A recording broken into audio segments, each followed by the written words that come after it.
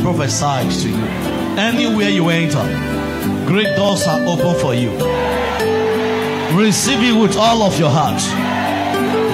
Doors of opportunities are open for you.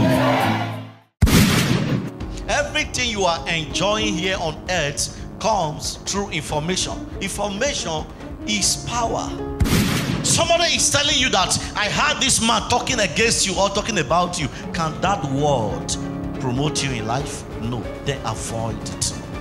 That word is true, but can the truth help you? No, avoid it. Unhappiness that many of you have today is as a result of what you hear. You are now living and walking on an information. You can see information can preserve, information can destroy, it can save, it can kill based on what you hear. Don't be quick in reacting no matter what you hear and the source you heard it from. Be careful, don't be quick in reacting.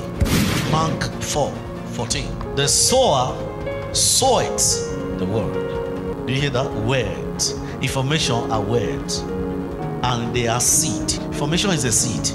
Are you hearing what I'm saying? So there are things that you are allowed to be sown in you that will never allow you to live again.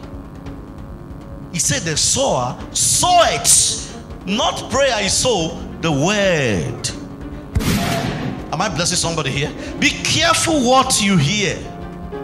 You cannot just come to me and tell me people don't like you. It's a wrong information. When you start living and acting on that information, it will reduce you. Am I talking to somebody here? Somebody is telling you that people don't like you. When you start walking and living on that information, you are finished. Because that is the reason the seed is sown. Everything you are enjoying here on earth comes through information. Information is power. I prophesy to you. Anywhere you enter, great doors are open for you.